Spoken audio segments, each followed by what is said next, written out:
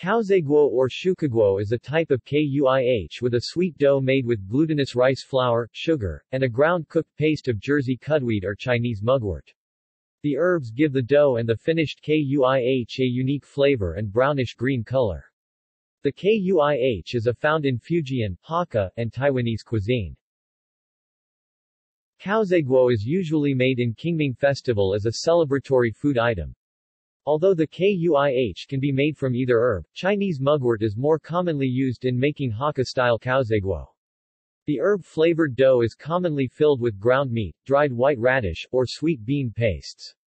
In Taiwan, a filling consisting of dried shrimp, shiitake mushrooms, dried and shredded white radish, kai pu and deep-fried shallots is commonly used. See also: